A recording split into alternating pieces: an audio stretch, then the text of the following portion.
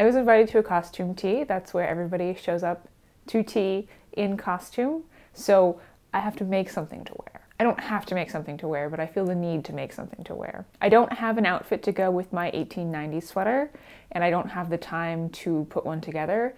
So we're gonna see if I can make something with what I have on hand. I have this plaid dress that I made a couple years ago that I never finished. It's plaid, so I cut out the pieces very carefully so that the pattern would match nicely on the front.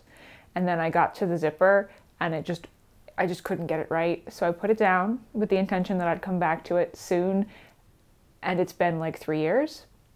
It should still fit because I'm roughly the same size and shape, but I'll need to finish it for this project. The sweater is vaguely like a modern interpretation of a retro dress, so I want to make a sweater to go with it. So I'm going to make a cream sweater with a letter on it using leftover cream astracryl that I used in this sweater here, the Bill Gates sweater. There's a link to that in the description. And some blue I have left over from another project. I have a tutorial on how to make the images for Intarsia in my intermediate Intarsia video. I will link to that below. I've been doing some research and looking at sweaters from the 40s and the 50s, and it looks like they hit at about the waist with a little bit of extra ribbing, and then they're either 3/4 or 1/2 sleeve, and then they have these like gathered poofy sleeve heads. So looking at this, I think I can start with my set in sleeve crew neck pattern and then just make some modifications to the sleeves to get what I want out of it. But first, let me show you how I'm modifying the sleeves. All right, let's talk about sleeves. So starting from sewing patterns, let's talk about how those work. This is my pattern drafting book that I use for reference. And this is what your standard short sleeve is going to look like. We don't do the curve in knitting because it's easier to just do hard edges with trapezoids and rectangles. And the way that you modify sleeves for sewing is a method called slash and spread, where you cut the pattern into a bunch of slices and then spread it out and then trace the new lines along them. So it still has the same basic shape, but when you spread it out, this portion is intended to be gathered. According to this book, if I want to make a puffy sleeve that's just puffy at the top, I need to slash and spread the top of the sleeve. So there's more fabric going on here that'll get gathered down later and make this shape. The way that I'm doing that with knitting pattern, let me show you. The way that the sleeves work in the pattern that I have drafted for the set in sleeve crew neck sweater is we cast on for the bottom of the sleeve, and then we increase up to the shelf, and then we bind off for the shelf, and then we decrease towards the sleeve head, and then do some short rowing to get a little more shape up here and then bind off there. If I want a puffy sleeve, this part needs to be bigger and then it's going to get gathered down when it goes into the body of the sweater. So what I'm going to do is I'm going to make this line less steep so we have more edges there. And then I'm going to short row further in so the sleeve head gets taller.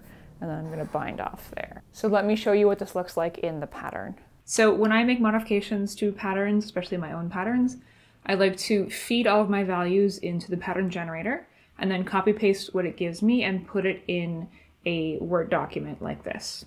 And then I make the changes that I want to make. So this had the decreases split up into 2 sections and I just removed one of the sections. I'm going to knit a total of 45 rows, decrease every 4 rows instead of every 2 rows. And then for the short rows up here, I'm going to bring 1 needle into hold instead of 2. And then I can't spell, which should surprise no one.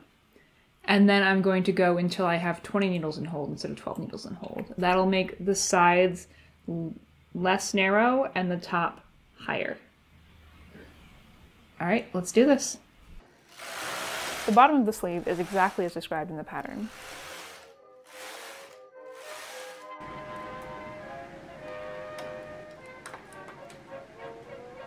2 inches of ribbing, and then increases until you get to the shelf.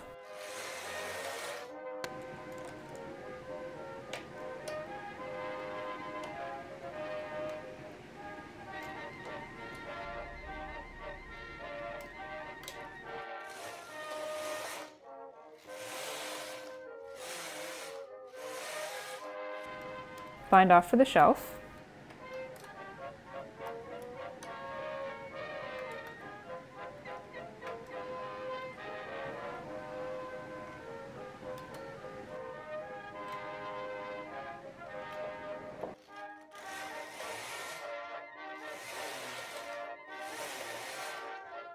Then decrease every 4 rows instead of every 2 rows.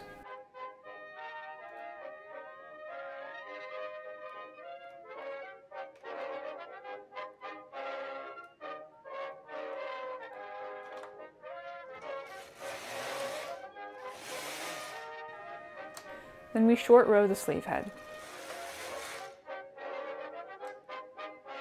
Bring 1 needle into hold every row instead of 2.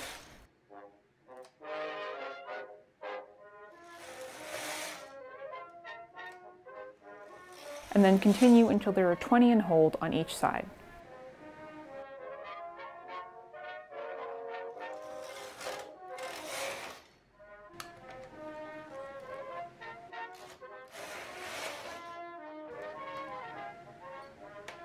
Then bind off.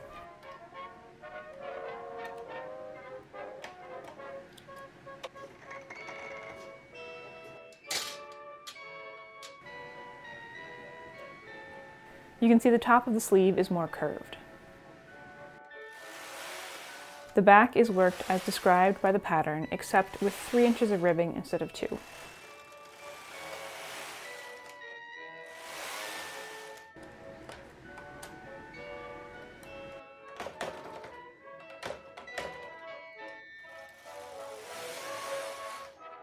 Knit up to the shelf.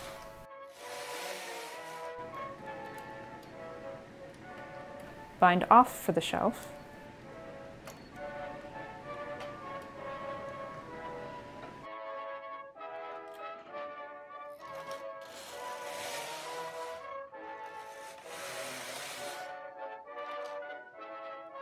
Decrease to the shoulder width.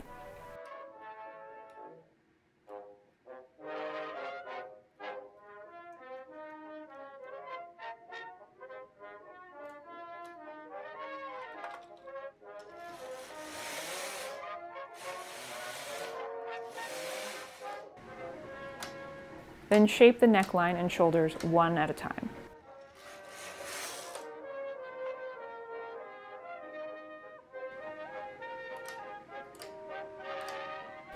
This is done with short rows.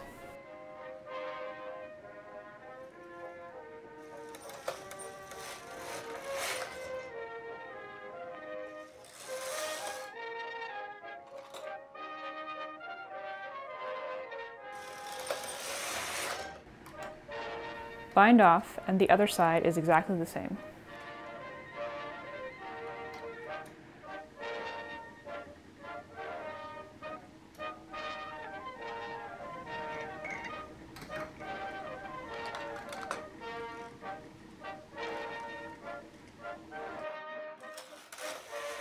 Take the neckline off on waist yarn.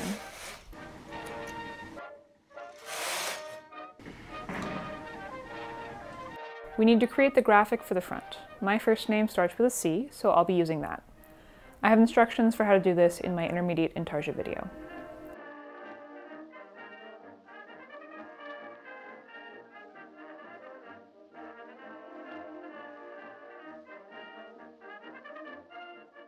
After knitting the bottom ribbing for the sweater, I'm taking off the ribber so I can see what I'm doing with the Intarsia. The first pass of the carriage brings all the needles out into working position, and then I can thread the yarns into their sinkers and follow the directions from my script that tells me where the different colors go.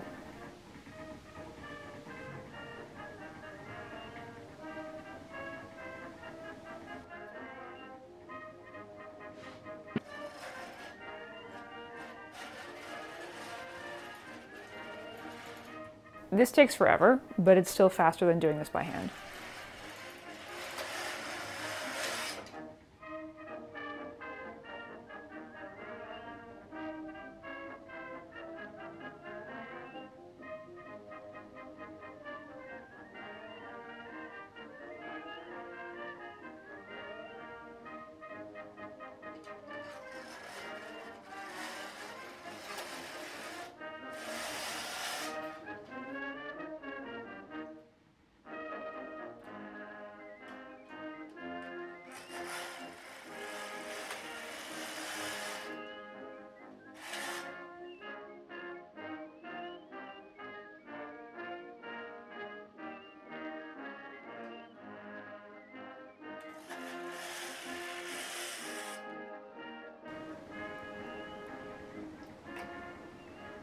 When I get to the bind off for the shelf, I need to reset the needles to lower working position before I can work with them.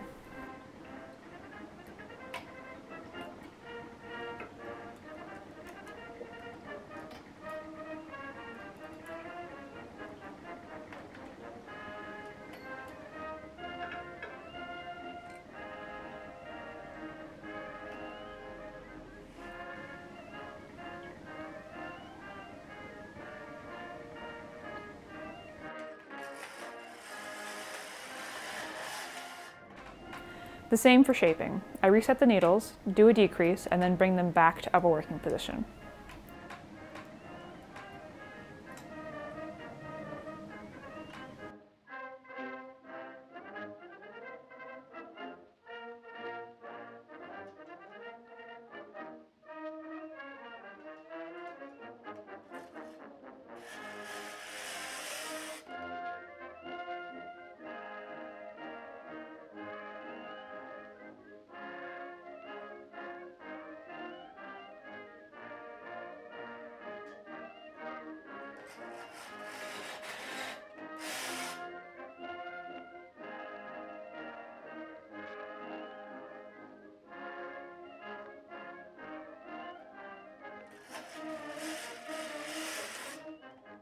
Then I switch back to the main carriage to finish this thing off.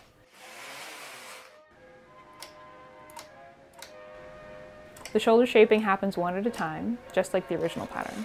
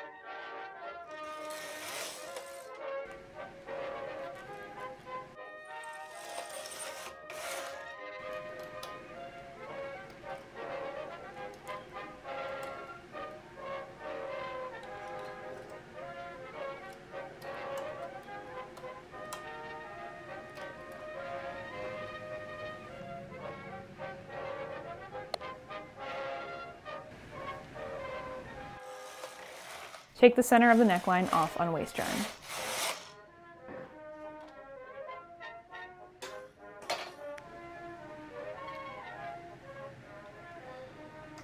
Before doing the neckline ribbing, seam one shoulder.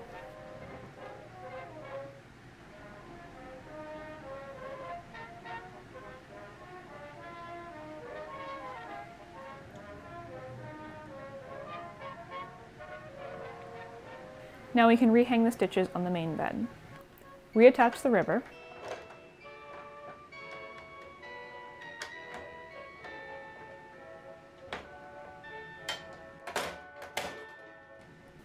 Transfer every other stitch to the bottom bed for 1x1 ribbing.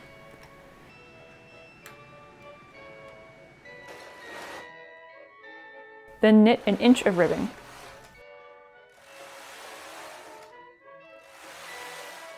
Leave a long tail for a sewn bind off. Then take the whole thing off on waist yarn. This is where everything went wrong. I didn't have enough weight on the piece, so the waist yarn didn't knit correctly and began to unravel immediately. The whole thing was too precarious to film, so I finished it off camera.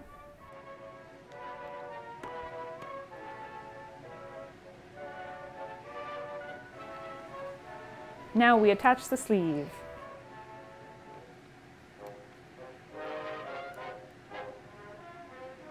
Line up the center of the sleeve with the shoulder seam, and do the same thing with the side seam and the sleeve seam. I'm threading a long length of yarn halfway into the side seam. I'm going to work bottom up from the right, and then the same on the left.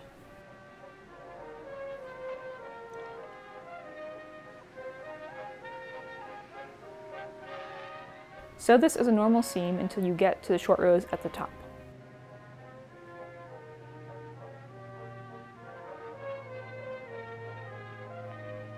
Then start taking 1 stitch from the body panel and 2 stitches from the sleeve to gather up the fabric there.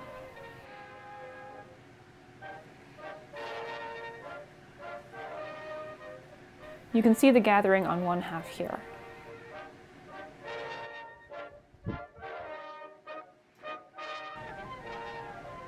These small holes are half-formed stitches from where I joined the new yarn.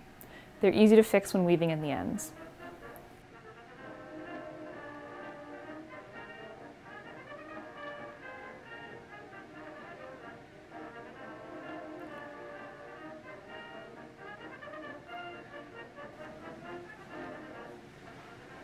And there we go, onto the dress. I'm seam ripping out the zipper.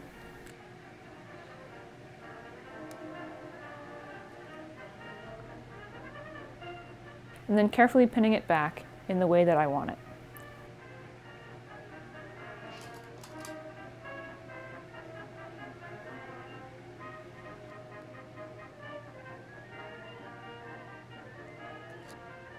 Then hand basting both sides so it won't slip around under the machine.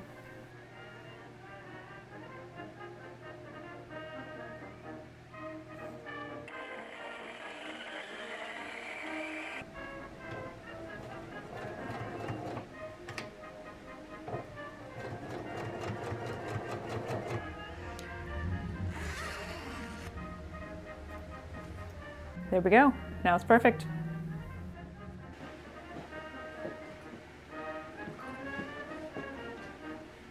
Let's put it all together.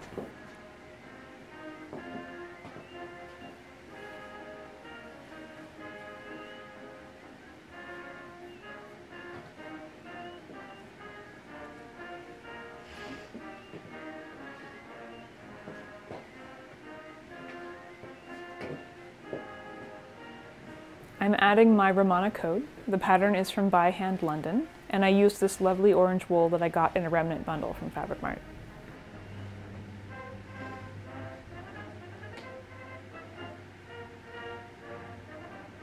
So here it is, the final sweater. I'm pretty happy with it. I think I could probably get away with a couple more inches of ribbing. Well, okay, like 1 more inch of ribbing to get the waist to fit a little bit better. And I can probably do more to make the sleeve puffier, but this is sufficient for the look that I was going for. Tea has come and gone. It was lovely. Thank you for organizing, friend who shall remain nameless. And thank you to other friend for... So my friend had just finished a class on sourdough, so she just had like 40 loaves of sourdough in her car, and we all stopped there after tea and she was handing them out. And get yourself some friends who bake. It was the best bread I have ever had. Thanks for watching. I hope you found this tutorial useful. Let me know if there's anything else that you want to see, any other techniques, any vintage sweaters out there that you think I should recreate. I had a lot of fun making this.